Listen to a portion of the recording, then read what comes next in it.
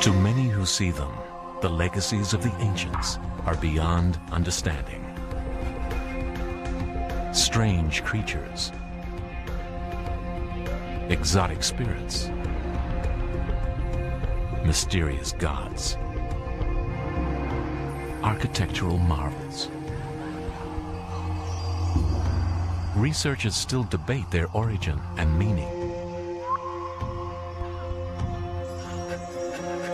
They appear unearthly, alien, leading some to believe the knowledge of the ancients arrived from another world. What strange forces were at work here? Did alien gods instruct our ancestors? Or is there another explanation hidden in history? Other clues strewn through human antiquity, revealing the real ancient astronauts.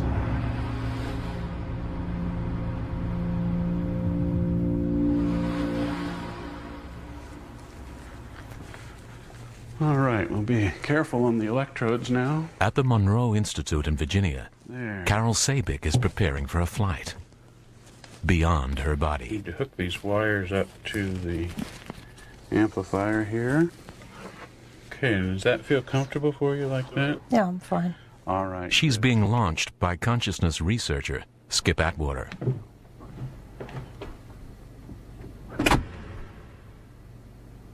Okay, Carol, if you're ready now, I'm going to turn the lights out. And we're ready to begin.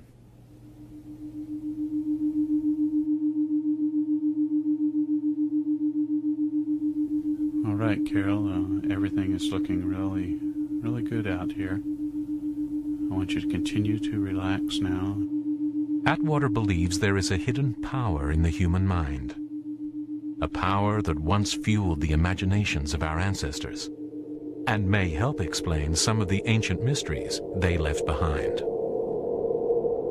As the centuries have rolled by, we've forgotten some of the ancient things that we could do as humans, some of the ways in which we had of knowing things and learning things. Relaxing more and more. And when you're ready, go ahead and move on out.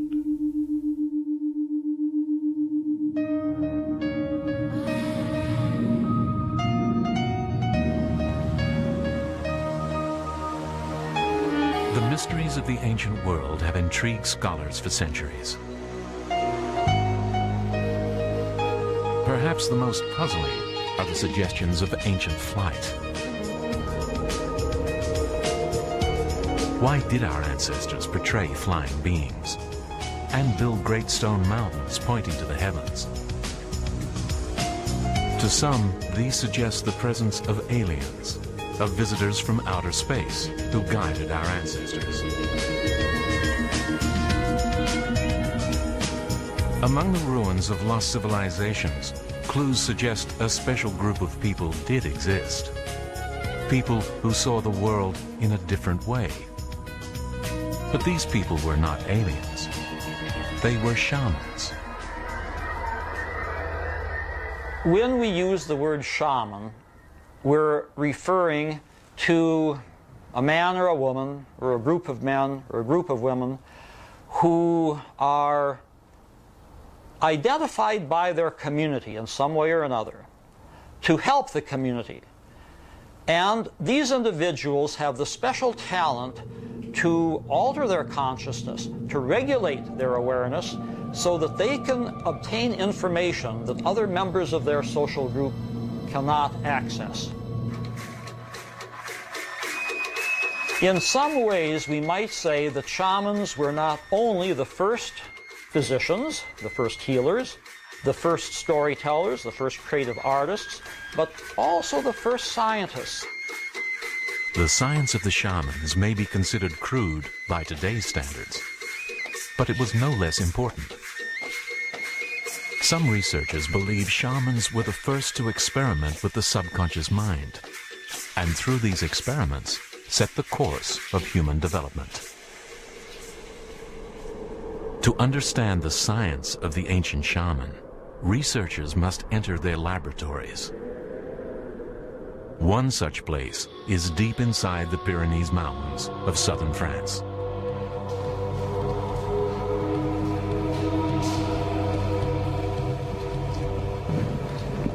I think we'll probably find some paintings up there as well. I think this is the path through here. It's a long way. Yes, I think it's quite from the entrance. How far is it from the entrance now? 700 meters. 700 meters. Yeah. And these people did it without any lights at all? Well, hardly. Very small lights. The explorers who ventured into this underground realm some 14,000 years ago experimented with an extraordinary new skill: image making. The artworks they left behind are amongst the oldest in history. The emergence of art is an important chapter in human development, signifying a new form of intelligence. There is a horse which Yes. is... But to researchers David Lewis Williams and Jean Clot, these images at Neo have more to tell us. To the untrained eye, the paintings depict animals of the time, animals central to the hunter-gatherer lifestyle of the artists. I'm interested in the way those two bison heads look one way and one the other way. To Lewis Williams and Clot, these images also record the presence of the shaman. Well, first of all, we've got to realize that the way in which the paintings are placed on the rock doesn't represent animals in the real world, animals standing in a field, for example. They are done one on top of the other and sometimes only in fragments. These researchers believe powerful visions inspired ancient shamans to leave their mark. Visions which emerged from the depths of their subconscious minds. They were in the world of the spirits, very far away from the natural world where people lived. And so they expected to see the spirits on the wall. And of course they saw them because they used those flickering lights which made the cave walls live.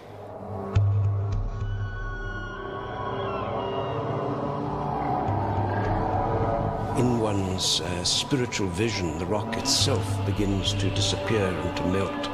Then one sees one animal after the other, stretching back through an infinity of visions deep, deep into the spirit world. In an altered state of consciousness, he hears the animals and eventually sees the animals, and eventually, in some instances, fixes those animals with paint and scratched lines on the wall of the cave, which is the membrane between him and the spirit world. Okay, let's go through here. These shamanic experiences could be considered humanity's first space program, an inner space program, made possible by the very nature of the cave. Clot and Lewis Williams say, in dark and isolated environments, the human brain is denied stimuli from the everyday world.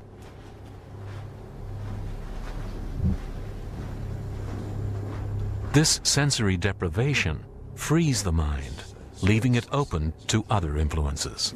That's where the echoes come from. Oh, yeah. These big spaces like that, I think. And they made the With sensory deprivation, even simple sounds can have a powerful effect on our consciousness. of the wall. Or maybe they knew the hollows caught the sound, and so they put the paintings there too. Oh, quite possible. Sure. Well, I think this is the sort of place that caught the echoes of rituals. Oh, yeah, sure. I'm sure the sound must have played a big part in the rituals. Okay, let's look. Most images have been recorded in only one section of the 1.5-mile-long cave. A place with unique acoustic properties. 90% of the animal representations are there. It's the only place in Neo where you have a special acoustics with an echo.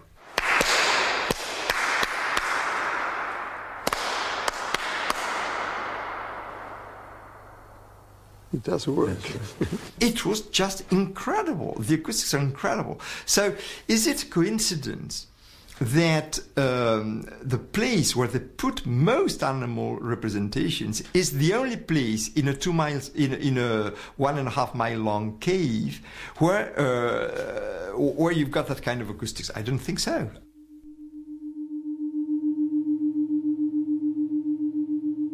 Skip Atwater is using sound and sensory deprivation to alter Carol's state of consciousness. Inside the Monroe Institute's cave-like isolation chamber, she can see nothing, feel nothing. Her only external stimulus comes from tones in her headphones. And that sound is doing something remarkable. Just as 2 eyes give us binocular vision to calculate depth, our 2 ears allow us to calculate the direction and source of a sound, a capability vital to our ancestors' survival. Low-frequency sound coming from over here would arrive at this ear first, and then a slightly different out-of-phase signal arrive at this ear. And if we would turn our heads towards the source, this would equalize the phase difference. When manipulated, this survival mechanism can have another powerful effect. The tones in Carol's ears are slightly out of phase, but they can't be equalized by turning her head. As a result, Carol's brain combines the sounds into a third tone, created from the difference between the original tones. This phenomenon is called binaural beating, and it's modifying Carol's brainwaves. Our state of consciousness is linked to brainwave activity, which can be measured by electroencephalograph or EEG. Carol's EEG shows strong activity below 7 cycles per second, known as theta and delta waves. These frequencies are usually associated with dreams and sleep, but Atwater says Carol's state is better described as body asleep, mind awake. All those bright colors tell us we're getting lots of delta brain waves going on as she moves into her out-of-body experience. The states of allowing your mind to travel away from your body, or that has been characterized by some as an out-of-body experience of this consciousness movement, is one that's characterized by this slow wave delta. So using the word sleep isn't really appropriate in this case, because our minds are not asleep. Our minds are open and awake to experience.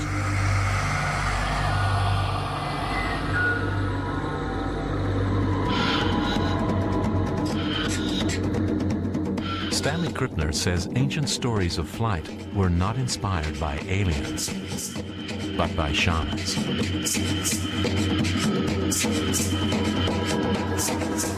Experimenting with sensory deprivation, sound, and sometimes psychedelic plants, they learn to alter their states of consciousness, to propel them into otherworldly realms. Drumming, dancing, dreams, drugs, the 4 Ds of shamanism, as I often say. This produces very vivid mental imagery, visual imagery, but also auditory imagery. This becomes the material for songs, for marvelous paintings, for even architectural structures. And this is something that was the province of the shaman. David Lewis Williams and Jean Clot have no doubt sound and ritual inspired the artists of Neo. It must have been a ritual center of some sort, I think. The deeper gallery to the gallery. They found further evidence the artists were in altered states. So now we're coming to the dots. Strange geometric patterns on the cave walls. Concave, and people put paint on their fingers, and then they marked the rock like that. Similar patterns, known as entoptic images, are often reported by modern humans entering an altered state of consciousness. There are a limited number of geometric shapes that are wired into the human nervous system that appear in glowing forms within one's vision. Entheogenic images appear superimposed over normal vision and are thought to be generated in the visual cortex, the part of the brain where signals from the eyes are processed. Dots arranged in lines and grids, crosshatches and zigzags, appear in many of humanity's oldest artworks. Professor Lewis Williams believes many of these geometric images are a record of shamans, exploring the hidden depths of their minds. Another very important form is the vortex or the spiral, which represents almost throughout the world the tunnel or the entrance to the spirit world. So that going through the vortex, the shaman then comes out on the other side in a completely new spiritual realm.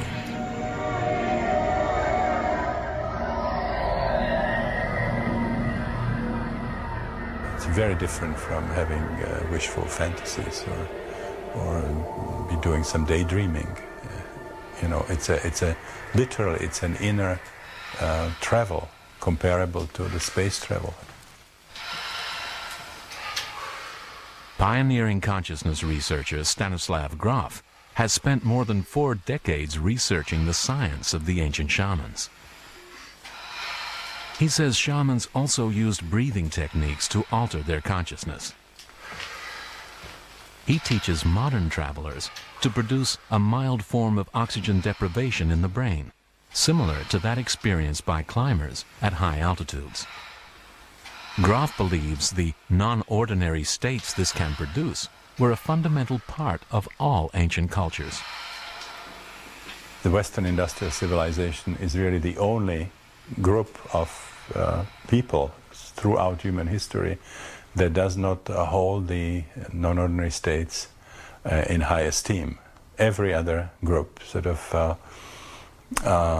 a tremendous appreciation of these states, and they spend a lot of time and energy trying to develop very safe and effective ways of inducing these non-ordinary states.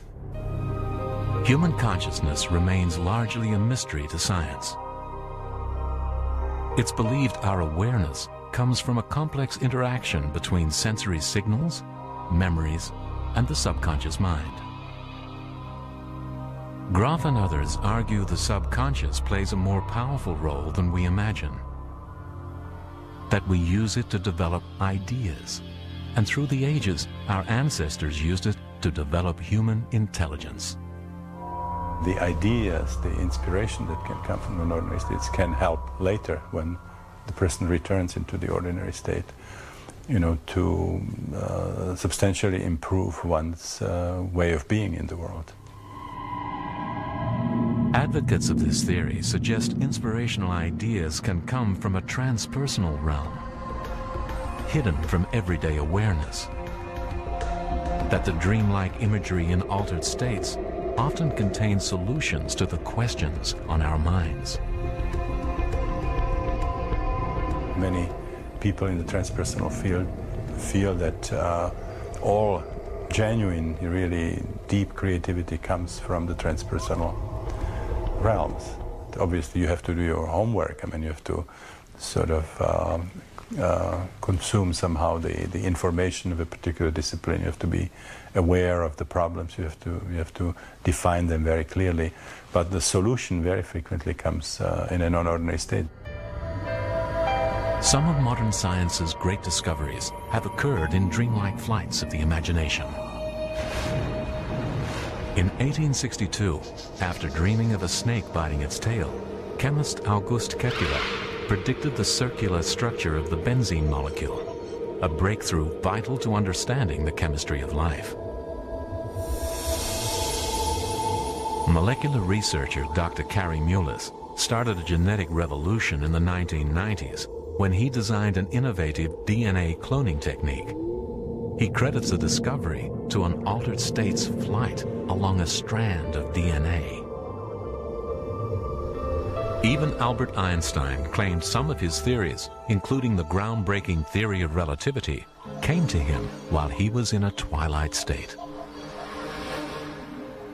I think there's a great deal of evidence that intelligence originally was quite modular, very much like a Swiss Army knife, where each blade, each part of the knife has a specific task to perform.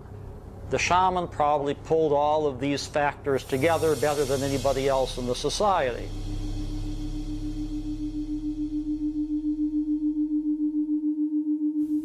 All right, Carol, come on back now. Come on back to the booth here in the lab. It's time to be ending the session. You've been gone quite a while now. Come on back. That's better. I can see that you're back now. Very good.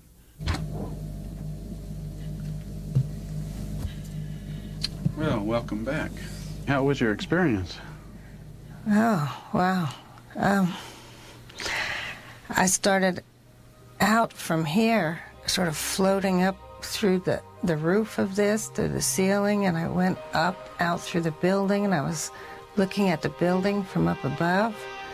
And then it was like I flew over the whole scenery here up to like a cabin that's up on the hill, and I was looking at the cabin from the outside. And then from there, I was out in this space.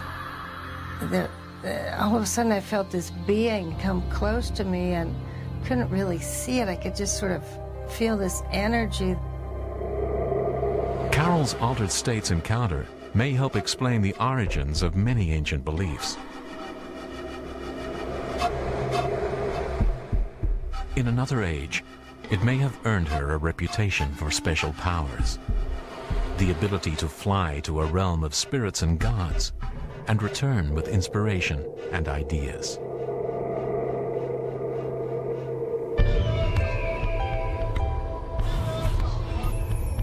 Flying dreams are sometimes associated with venturing to other realms and collecting information.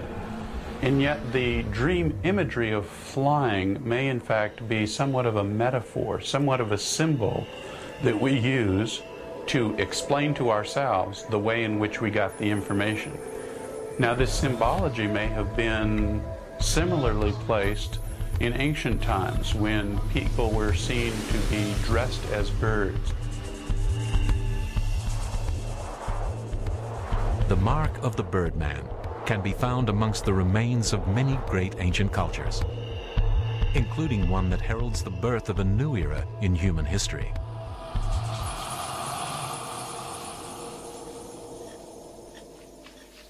In Turkey, archaeologists study the oldest urban settlement yet discovered, Çatalhöyük. I was infill between the walls, yeah, and I saw that actually, a big area of infill there. Built 9,000 years ago, its honeycomb of mud brick houses sprawled over 30 acres. This site marks a turning point in human development, the dawn of civilization. Here we find the first evidence of organized agriculture, alongside traditional hunting and gathering. So at this very, very important moment in human development, when they shift from a hunter-gatherer mobile way of life to a settled farming way of life, we get an insight into their beliefs, their ideas, their thoughts, their perceptions of the world. That's why perhaps Çatalhöyük holds the key to an understanding of this important shift in human history. Project director Professor Ian Hodder says shamanic ritual played a central role in life at Çatalhöyük. Excavations reveal many of the houses were also used as shrine rooms. We can visit them today in virtual reality. One entered them by going down a ladder into a chamber, and then one crawled through a small opening into a deeper chamber, and then through another small opening into a deeper chamber. Professor Lewis Williams believes shamans associated the underworld of caves with their ability to fly. But at Çatalhöyük, he says they no longer relied on nature's launch pads. They built their own.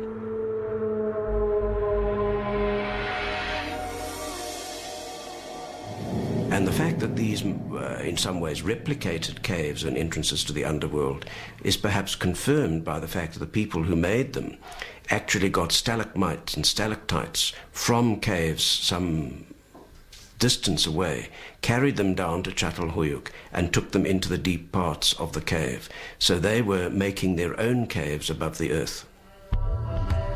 In these rooms, researchers believe shamans performed their rituals, entered altered states of consciousness, and flew to the spirit realm.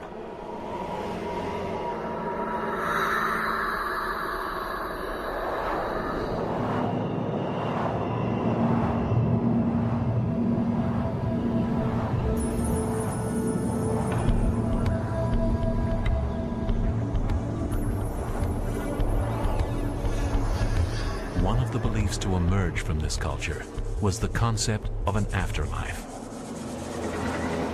With permanent settlement and agriculture, the power of animal spirits diminished. They were gradually replaced with human spirits, the spirits of the dead. Now that animals were domesticated, they lost their mystique, and instead there was more of a reliance on ancestors from the spirit world for help. As the beliefs of the shamans changed, so would their altered states experiences. They buried the dead under platforms within the houses, and to communicate with their spirits, shamans now journeyed to a different realm, a realm in the skies above. There is evidence that that humans may have been dressing up as vultures.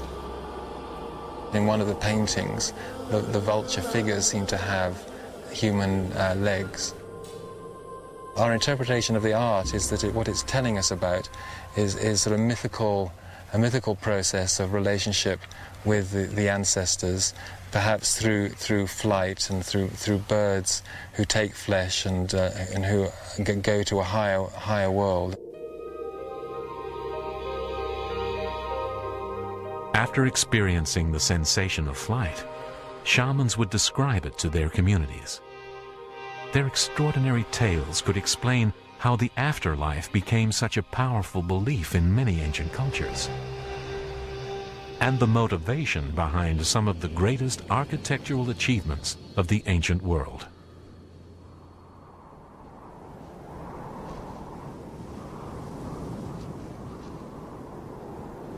On the remote island of Orkney, north of Scotland, is the remains of an ancient village called Skara Brae. Built around 3100 BC, it was occupied for some 600 years.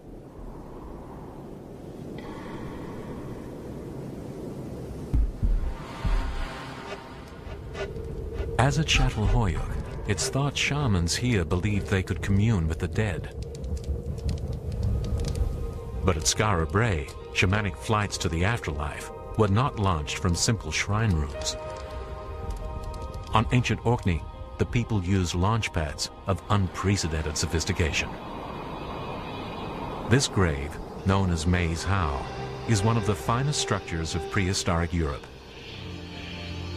Its simple grass covering hides a chamber built from a complex arrangement of stone.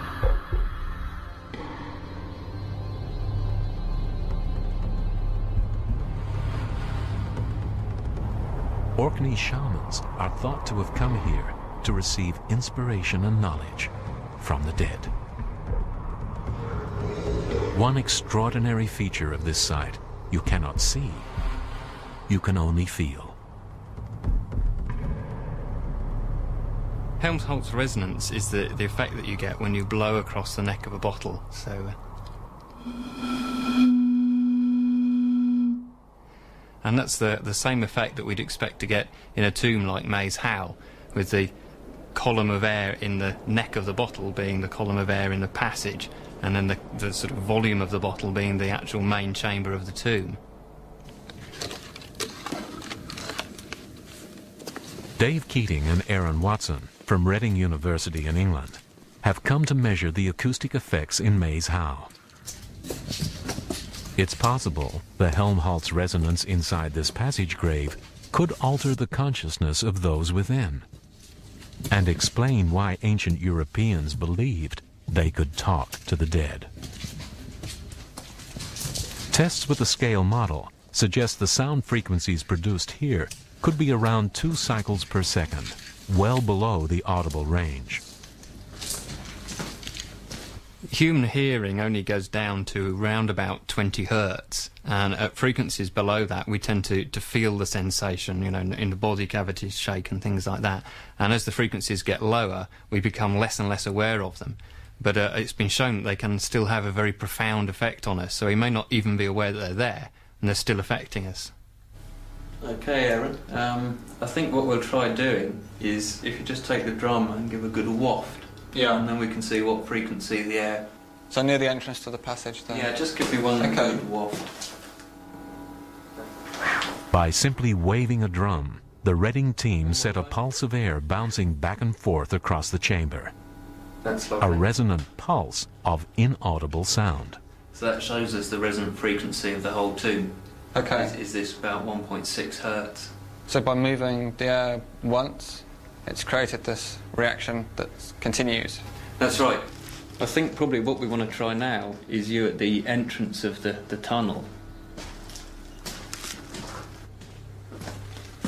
To test their theory further, Keating and Watson introduced the repetitive sound of a drum, the instrument most likely used during rituals of the site. Okay, Aaron, I've got the DAT running, so you can start drumming anytime you want. 2 drum beats per second, the same frequency at which the tomb resonates, produces a strong reading on their instruments, not from the sound of the drum beat, but from the inaudible Helmholtz resonance. Here you can see the drum beats, but look in between. You can see this lovely Helmholtz resonance. Yeah. See that? And that's the whole tomb just resonating away each time you kick it with the drum. You can really see that, can't you? Yeah. The actual sound pressure levels that we measured in Maze Howe, we had about 135 decibels. Now, if you sort of equate that to an audible frequency, that's a very, very loud sound, you know, equivalent to something like a jet engine, louder than a rock concert. Of course, you can't even hear it, but it's there at this extremely high level. Could this powerful resonance alter the brain waves of those in the chamber? Keating and Watson are about to find out. Wired to a portable EEG, David Keating assumes the role of the shaman.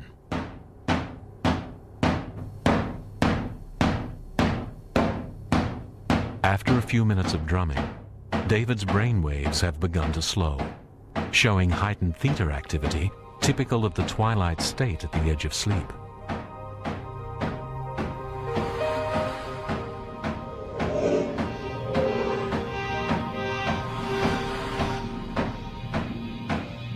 As the drumming continued for a while, I could feel as though my body was going asleep. Now, normally if you're dropping off, you kind of lose focus and concentration and come to suddenly as your head nods forward.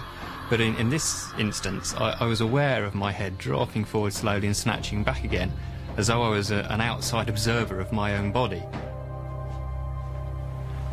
Dave? How do you feel? I feel fine. It was odd. I could feel my body falling asleep, but my brain was still awake, still with it. You know? Right. The results at Maze Howe don't surprise consciousness researcher Skip Atwater. He believes over thousands of years, from the first caves to the elaborate tombs, shamans were refining the power of sound to send them on journeys beyond the body. That's why we see these very interesting slow beating instruments by the ancients, whether they be didgeridoos setting up a harmonic vibration, whether they be rhythmic drumming, or the raking of just shells across a rough surface in order to create a rhythmic sound in the lower frequency ranges. Atwater suggests altered states may be the key to solving the most debated ancient mystery of all time: the origins of the pyramids.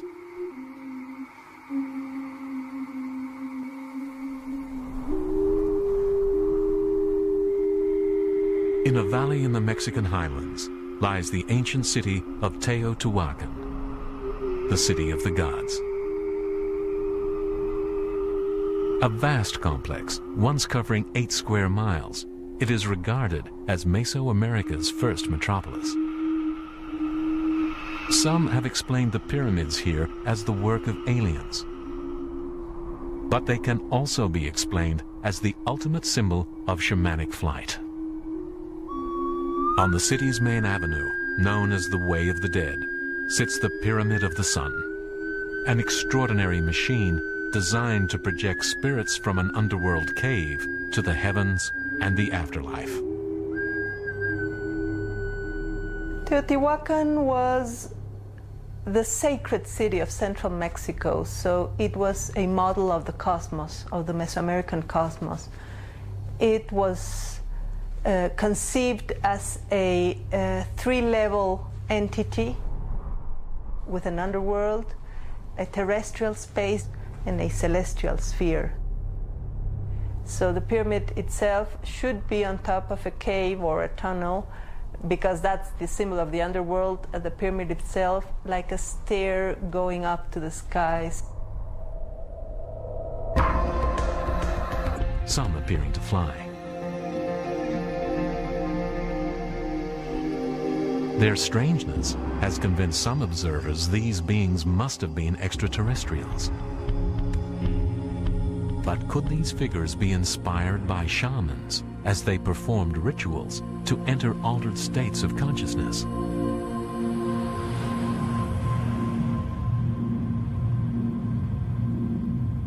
And to be kind of careful about Skip Atwater has come to explore that possibility.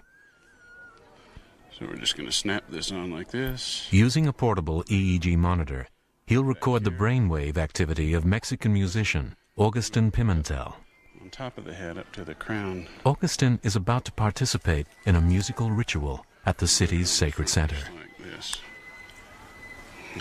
Okay, I'm now going to check the electrode connections with the Compumetics portable EEG machine, moving from its original design and measuring sleep cycles in outer space on the space shuttle to now moving and testing the dimensions of the mind in inner space. Teotihuacan's priests conducted rituals in many caves beneath the city.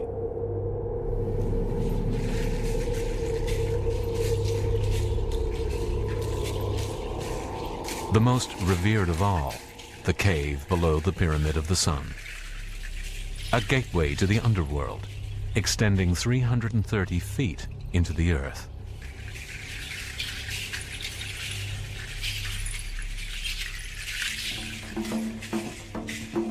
Augustin and his group Tribu will perform their sacred music using traditional instruments, many replicated from archaeological finds. We have found many different instruments coming from the site, so we have an idea that music was a very important component of that society, maybe used ceremonially, ritually.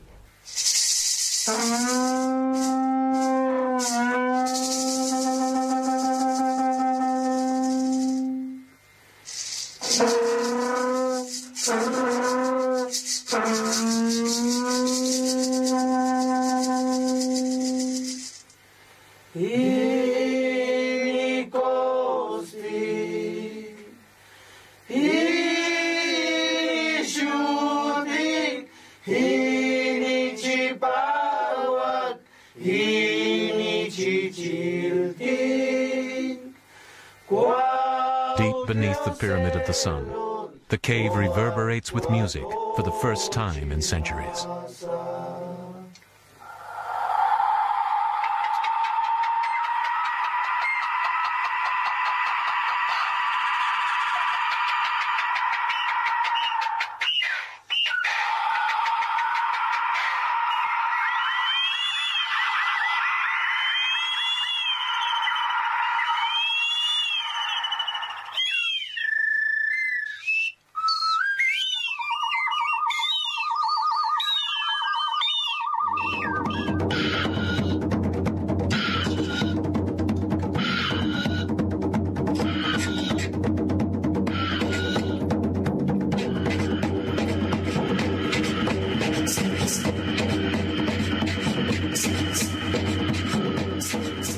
As tribute bring the underworld to life, the musicians are exposed to a complex mix of frequencies and phases as sound waves bounce off the cave walls.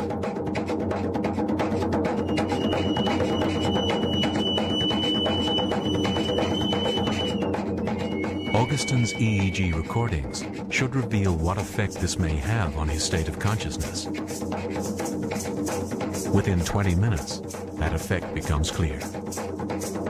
Atwater's instruments show Augustine entered a delta state. Notice here where there's absolutely no body movement artifact. It's as though this person is totally asleep here with this high amplitude delta brain waves going across here all the way to the end of the ceremony.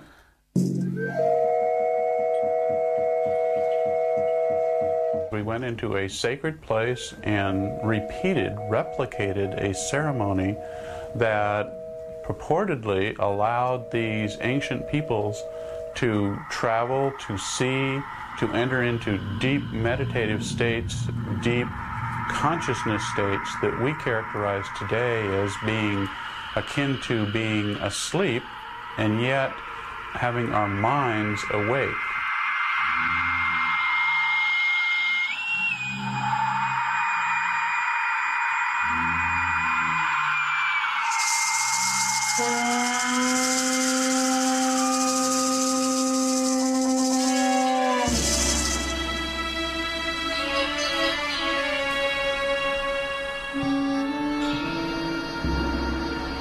Separated from the Mexican pyramids by thousands of miles and thousands of years are the pyramids of Egypt.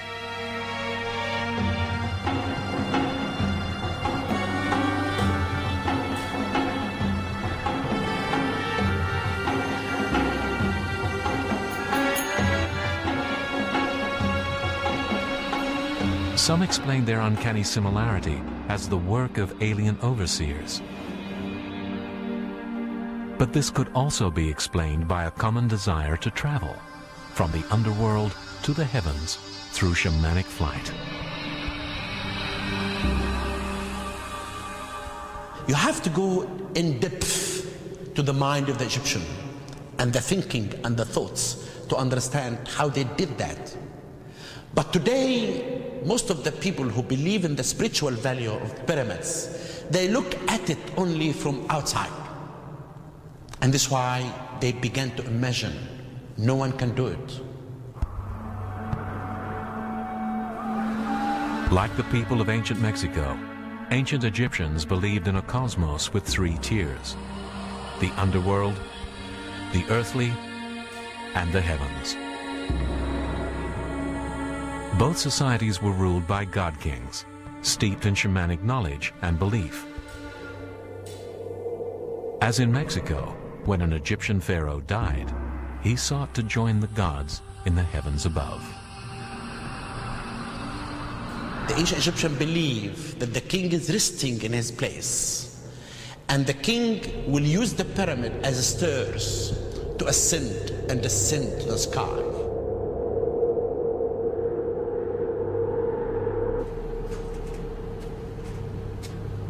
These stairways to the stars are marvels of engineering and design.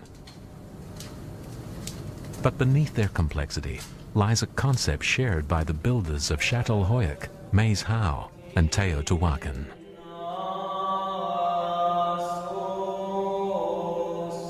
Deep within the pyramids of Giza, cave-like chambers were used to launch flights to the spirit world. Flights fueled by sound and ritual.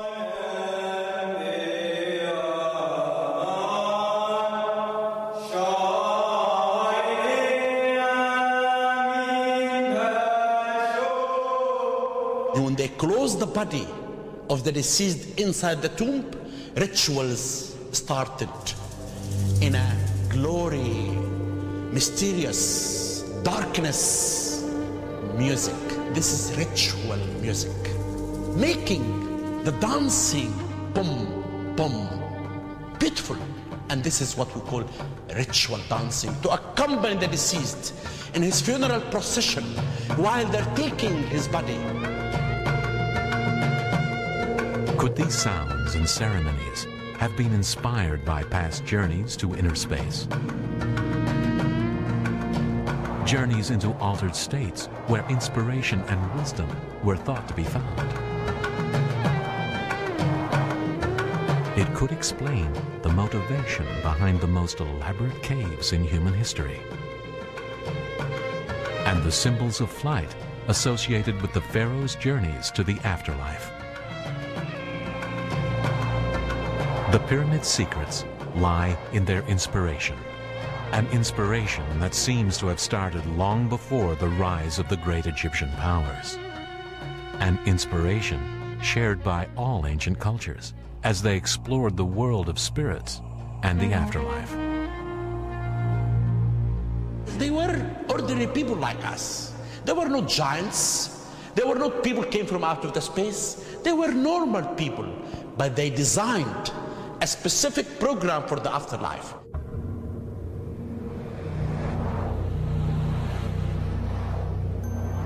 History shows our ancestors, from the first cave dwellers to the most sophisticated architects, gave preeminence to the spiritual world.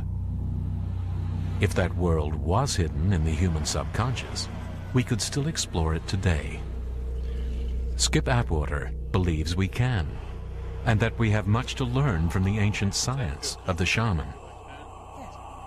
There is information elsewhere.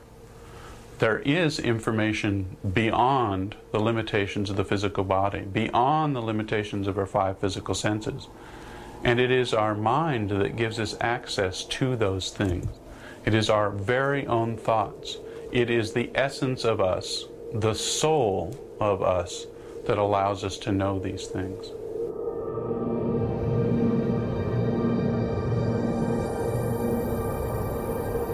I believe that there are 2 modes of learning about the universe. And what's fascinating to me is that, like our experiences in everyday consciousness using the senses, this other mechanism can also convey absolutely new information.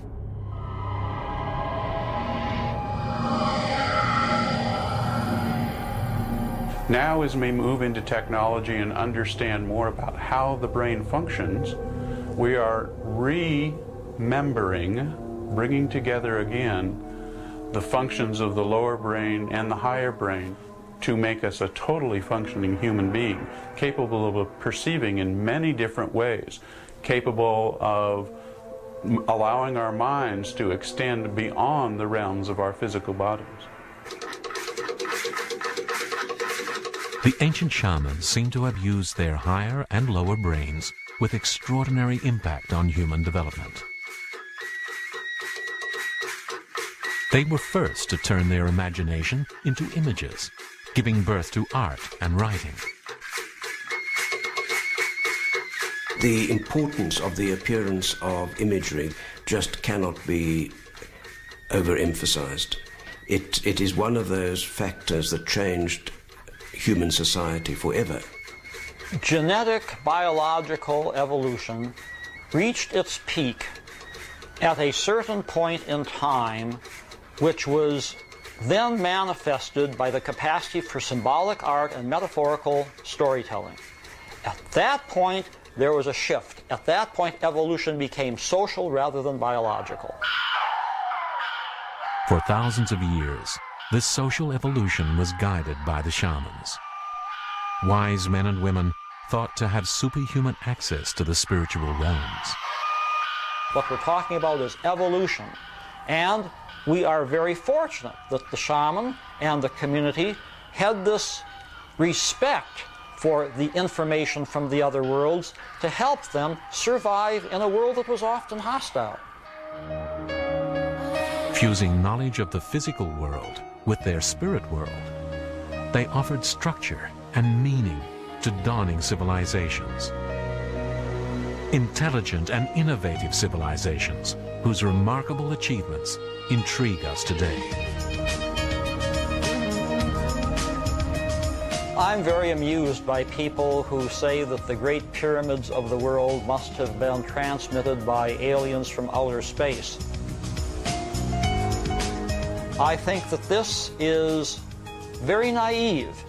human beings had the intelligence back then to do these marvelous architectural works. 2, 1, and liftoff of Space Shuttle Atlantis. A modern astronaut's brain capacity is identical to that of an ancient shaman.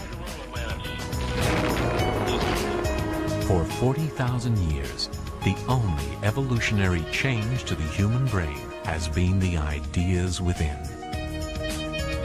The more we discover the true nature of our minds, the more we may come to understand the ancients. Where once we saw alien gods, we may finally see the real ancient astronauts, our very own and very human ancestors. I've seen the pyramids of Mexico, I've seen the pyramids of Egypt, I've seen the caves of southern France, incredible works of art. For all we know, the aliens came to learn from us.